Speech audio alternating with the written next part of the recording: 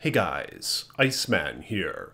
So I just got done watching Dangerville's video about how NECA just recently announced that they will not be making a King Ghidorah figure for the King of the Monsters film. And this has a lot of fans pissy, methinks. But the fact of the matter is, NECA makes some epic Godzilla figurines. The most prized ones in my collection are made by NECA, although I don't have any Monster Arts figures, and I hear those is awesome as well. But from the toy fair that folks just recently attended, the Godzilla, Rodan, and Mothra models are very impressive. We even get two versions of Godzilla, one where he's infused with his atomic power, causing a blue sort of tint to radiate through him. Also, what I think is the most impressive Rodan toy we have ever seen. As far as I can tell, it's quite movie accurate, and he looks terrifying. Now, when I first saw these images a few days ago, I could only imagine how bloody large the King Ghidorah figure would have to be in order to be in scale with these other kaiju monsters. And I was wondering how NECA would go about to accomplish such a feat. It would most certainly require a higher price point for them to make such a thing.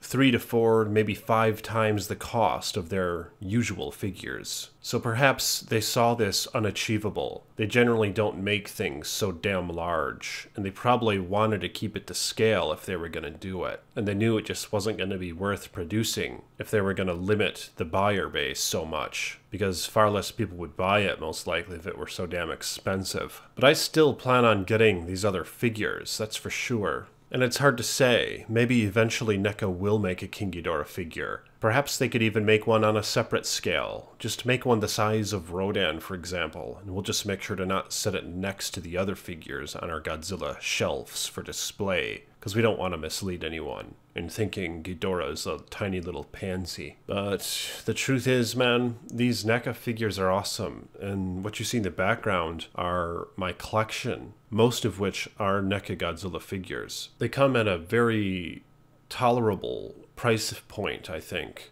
and they're extremely posable as well, although I think the Monster Arts figures might be even more so in this way. But nonetheless, are you guys itchy over this matter, how NECA apparently isn't going to release a King Ghidorah figure as of right now? And are you still planning on buying the NECA figures, the Godzilla, Rodan, and Mothra? Or are you just going to buy all the SH Monster Arts? Let me know in the comments section below if you will. I'll be getting these figures as soon as they come out, and I'll show them off on my channel, so stay tuned for that. And until next time, peace be with you.